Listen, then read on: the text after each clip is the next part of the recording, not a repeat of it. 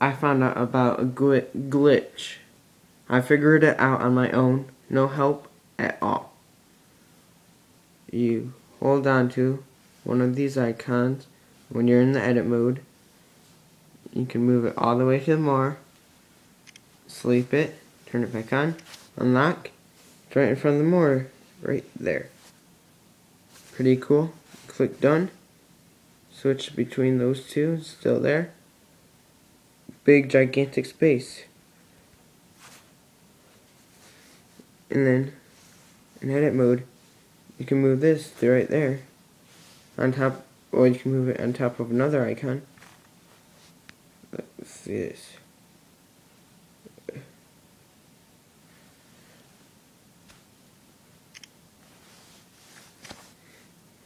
And you can do that. Just like snap.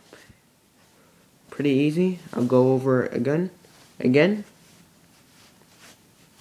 Edit. Put it back to normal. All you do is tap in the empty space. Let's go over this again. Move anything you want. Put it in front of the more. Sleep it. Turn it back on. Unlock it. And there it is.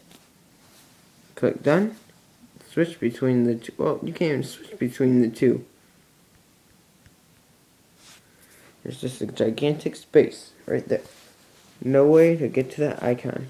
So if you ever want to fool your friends with 3.13, I'm not sure if it works with any other, but for 3.13 iPods, it works. I'll try it on this 4.21 or whatever it is. So, just wanted to show you that. Bye.